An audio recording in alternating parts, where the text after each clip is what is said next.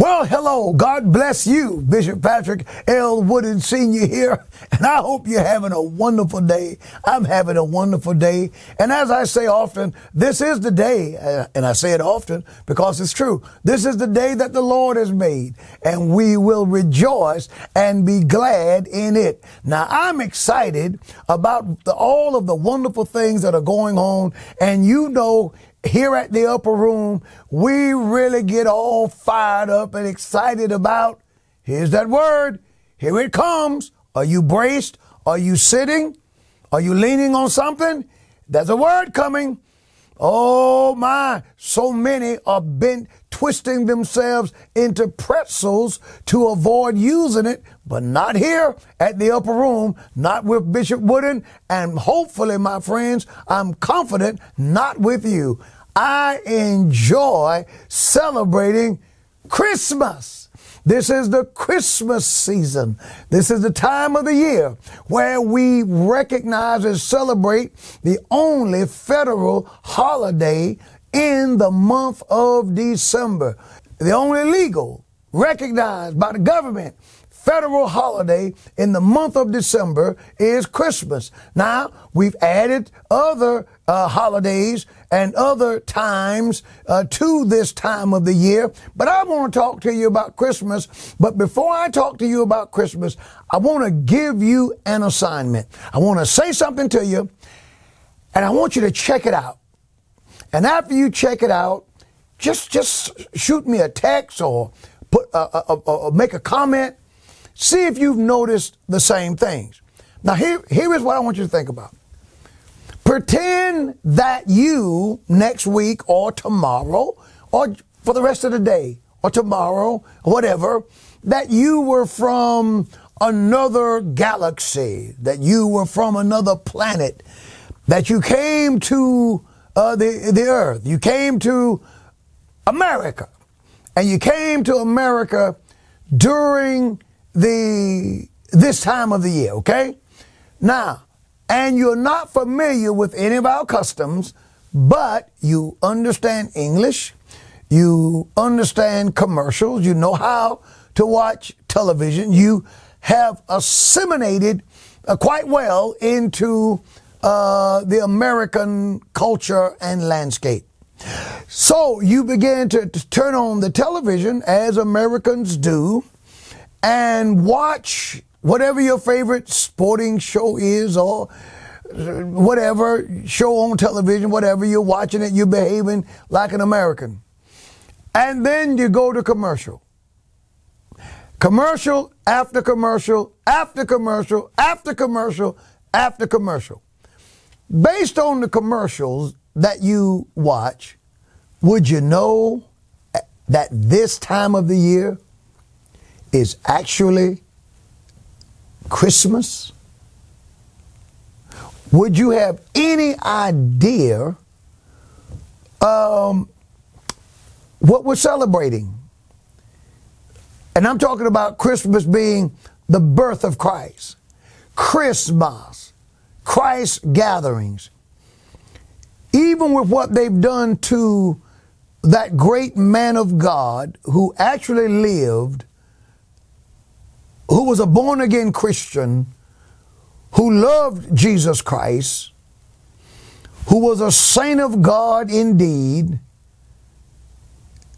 You know, you call him Saint Nick, Saint Nicholas, a Christian who loved Jesus. We've taken even his life. I think, Brother Gary, he would be angry with what has been done with him during this time of the year. And I talk about it, my friend. Why do you talk about this every year, preacher? Why? Well, I talk about it because I love Jesus. I talk about it because it's only done on days that are set aside to recognize him. Whether it's Easter, he's paired with a bunny rabbit. Thanksgiving, he's paired with a turkey. And at Christmas, he's bracketed with Kwanzaa, made up, and Hanukkah, a religion that is seldom celebrated even in Israel amongst the Jews. It is one of their lesser celebrations. So we bring up two other celebrations, include them, which we did not always do, during this time of the year. And so the name Christmas is totally missing from most department stores, most places of business. I'm told that there's a big, beautiful Merry Christmas at Dillard's. Good. I'm going there and buy something. One of the clothing stores where I shop, Lyle's men's store, right on the door. Merry Christmas. It's Christmas time. But in most places, Christmas is missing. Now, unless you're watching a Balance of Nature commercial, a Hobby Lobby commercial, I think a Capital Chevrolet commercial, most of these businesses will not say Merry Christmas. None of the car makers say Merry Christmas. Everything is about the season and happy holidays and all of that. All I'm saying to you is just know that this is not done by mistake. This is done on purpose. And the marketers believe that it is in their financial interest to leave Christmas out of Christmas than to include Christmas at Christmas time. We're living in a messed up world and a messed up country when we are that ashamed of Jesus Christ. And many are attempting to redefine what Christmas is all about. Christmas is not about just giving gifts, being kind to others, flashing a smile, and all the things they're telling you that's about today. Those things are a part of it, but Christmas is about the birth of Christ. And I pray that every believer who is watching me today will make sure you celebrate Jesus Christ during this time of the year. And when you go home and visit your loved ones and families, everybody sitting around at the table and you're talking and you're glad to see each other, which you should be. But make sure it's about Christmas, that you mention Jesus Christ. Hey, how about bringing him up? Mention that he's still the King of Kings and the Lord of Lords, and he's coming again. Just wanted to throw that out. If you haven't paid attention, just notice how the marketers, the commercials, the businesses, the corporations, oh my, these people who are gunning for your money, who are counting on you to go in and patronize their business this time of the year, to buy their wares, to buy their products, to promote them. Notice that they are finding ways. Maybe they're pressured. I don't know. Frankly, I don't care. But they are, I don't care as to their reasons. I don't think there's a reason that can justify it. I do care that they're doing this because for me and people like me, it puts a tremendous damper on this time of the year because no one has still told me when the salutation and the greeting, Merry Christmas, became offensive. It was just one day offensive. I'm offended at Merry Christmas. You're offending me when you say Merry Christmas. I don't know why you would be offended if I said to you Merry Christmas on the 4th of July. You might want to correct me and tell me that I'm early, but I don't know why it would be an offense since it is the celebration of the birth of Jesus Christ, our Lord and our Savior. And I love him so much, my friends, and I thank God for Jesus. Now, listen. You know what? What we're seeing here is what Paul talked about in 1 Timothy chapter number 6 and verse 10. For the love of money is the root cause of all evil, not money itself. Some people do like the OJs did back in the day. They said money, money, money, money, money, money. No, it's not money. The evil is the love of money, the insatiable desire for money, the drive, the spirit of covetousness, where you just got to have more and more money, not money itself. Ecclesiastes chapter 5, verse 10, Ecclesiastes chapter 10, verse 19, the Bible teaches that money answereth all things. Much good comes from having money, but we should not have an insatiable desire for money to the point that it drives us to dishonest means of getting it, doing what we have to do to get money, destroying people to get money, being selfish, being an embezzler, being a thief, being a liar, overpricing things to get money, selling your soul for money. All these things, because the love of money will destroy you. The love of money destroys homes, marriages, families,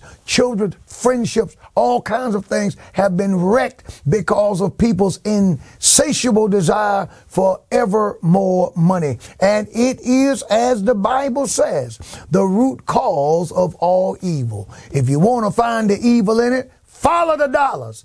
I was watching, by the way, 30 for 30, the ESPN show that they do on athletes. And the newest one is out on Reggie White, and the name of it is The Minister of Defense. And I watched it because I remember Reggie White. He was a tremendous football player. He was a preacher. He did, before he died, went in some directions that I did not agree with. But he was a Hall of Fame, tremendous football player. But I tell you, Reggie White committed the sin of sins. Reggie White didn't agree with the lifestyle of the homosexual community. And I just thought it was interesting as I watched the show and I'm watching the credits. And what I was actually trying to see was who was the singer behind. They were singing a beautiful song as it was going off. And I wanted to know who the singer was. So I'm watching the credits, and the last credit says this: to learn more about the NFL's support of the LGBTQIA plus community, please visit, and they tell you where to visit. All rights reserved, ESPN. So basically, if you watch it, you will see that it starts out being one thing. And when you see the journalists and the commentators and the people that they bring on, it ends up being just a big plug for a lifestyle that the Bible calls an abomination. Why even bring that up today? I want you to be aware, just as I want you to pay attention to the commercials, pay attention to movies, pay attention to how these people are trying to manipulate your minds, manipulate your heart, manipulate what you think, move you from this grand book right here. In watching it, I want to warn you, if you watch it, it is an attack on biblical truth. And Reggie White did go off in many ways in his teachings. The word of God is right. The Bible is true. And God's word is settled in heaven forever. And every one of us, whether you are a Hall of Fame football player or just a guy walking the street, every one of us are going to have to come under the authority of God's word if we're going to go to heaven.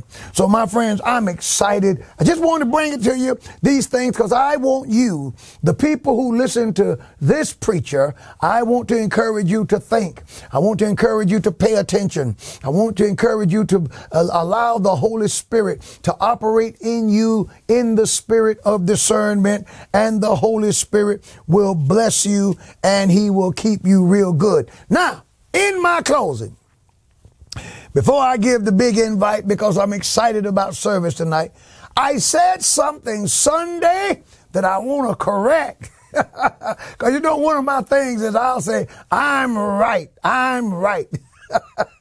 Well, how about this? I was wrong. What? Yes, I was wrong. I said something that I wasn't sure of, and when I looked at the scripture, I realized, hey, I got that point wrong. And it wasn't a major point, but right is right, wrong is wrong, and I want to correct it. Now, I was talking about Abraham, and I was talking to Dr. Robert Foster, a man of God whose wisdom and intelligence in the scripture I highly respect. And we were talking about whether we knew that Abraham circumcised Isaac, of course. The scriptures doesn't mention that Abraham circumcised any of the children that was born to his second wife, Keturah. But the issue was whether Abraham had circumcised Ishmael, because when Ishmael was living and was alive, was born, when God gave Abraham the ministry of circumcision, and I said that that Abraham had not circumcised Ishmael. Yes, he had. The Bible says here in Genesis chapter number 17 and verse 25, and Ishmael, his son, was 13 years old when he was circumcised in the flesh of his foreskin. Right here in the Bible. Genesis chapter 17 and verse 25. But when God gave him the circumcision, you know, he told them in Genesis chapter 17 and verse 12, and he that is 8 days old shall be circumcised. But Ishmael was already 13, so it became retroactive. He went back and got him also. So I just wanted to mention that because scriptural purity and biblical correctness and saying things according to the scripture is very, very, very important to me, and it's very important to you. And I know that someone may say, well, that's a minor miss. Well, I wanted to correct it. And so, and I'm going to mention this tonight also in the service. So I thank God for you, and we're going to continue to walk in the scriptures. Now listen, my friends, continue to pray for Israel. The war is continuing, and the things that we were concerned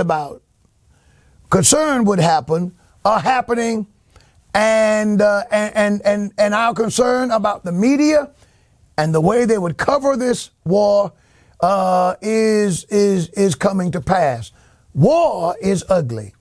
This is why what was done on October, I think it was the 7th, the 9th, when Hamas attacked Israel, and Israel's response was, we're going to destroy Hamas. Well, as the war continues, and it's just horrifying to see what is taking place in Gaza, to see buildings destroyed, communities destroyed, oh, the loss of life, even the loss of Gazan lives is a painful thing to see.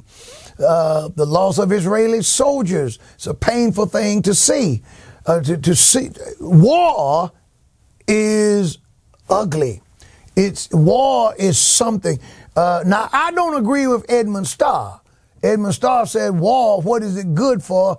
Absolutely nothing. Well, the Bible says that there's a time for peace and there's a time for war.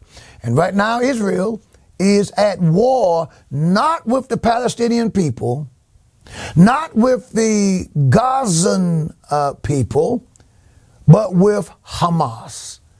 And Israel is determined to destroy Hamas. And Israel knew, the Israeli defense, they knew that in coming after Hamas, because Hamas hides among civilians, that civilian casualties could possibly be high. And Hamas wants to use these civilian casualties, people who should not be getting killed, but it's Hamas who is hiding amongst the civilians, use the civilian deaths and use their allies who they can count on, the U.S. media, to affect the opinions of the world and turn the world against Israel. And when I speak on Israel, I'm not speaking because I believe that Israel is perfect and the Jews are perfect. No people are perfect. I'm certainly not perfect. You're not perfect. I don't think Israel is always right. But what I do know is the promise that God has made. God gave them that land. And during this time, when everyone else is piling on, because God knows there's enough media outlets, there's enough students on colleges, there's enough students, there's enough people at universities, and even these Ivy League schools, where the best of the best. And I'm running long, but I'm going to cut this off. But God knows there's enough people on the other side to speak against Israel. Well, my friends, my reasons for standing with Israel are things that I've found in the pages of this book. And every time I look at it, it reads the same way.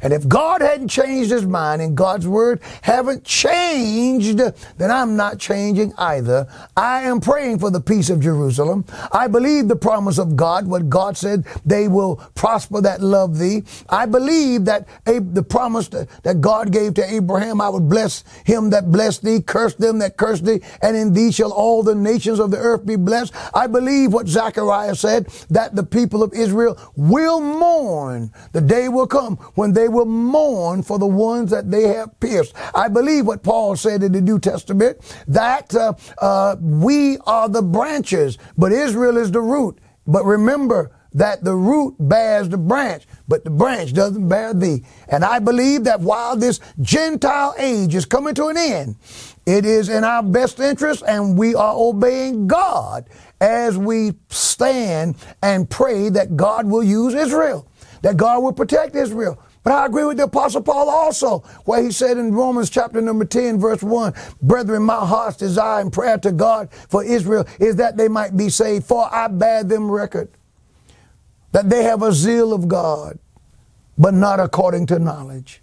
Paul said in Romans chapter number 11, darkness hath in part happened to Israel. Oh, then there's going to be one day a spiritual revival over there. But I'm saying to you, let's pray for all people. And God knows we need to pray for the good old U.S. of A. We need to pray for our streets and our cities. We need to pray. We need to pray. We need to pray that revival break out. We need to pray that preachers preach the word of God. We need to pray that people are pointed to Jesus Christ. We need to pray that churches study the Bible and preachers preach the Bible as never before, and that God would send revival. And while praying, we need to always remember that Daniel said that is determined must be done. We're living in the last days. Jesus Christ is soon to come. So we better pray to be ready. But these are the reasons, my friends, why Brother Wooden stands by and is praying for the nation of Israel. So my time is up. I've run long today. Please forgive me for this lengthy presentation. But pay attention to those commercials. See if they are saying Merry Christmas. See if they even mention Christmas. Keep a note of how many do and the huge number of those who do not. While you're doing that, I want to invite you to join me right here tonight. Praise God, at the Upper Room, Church of God in Christ, for Bible study. That's right, Bible study. We're going to study the word of the Lord together. And I just want to close this by saying to you simply, Merry Christmas. I'll see you tonight right here at the Upper Room, Church of God in Christ.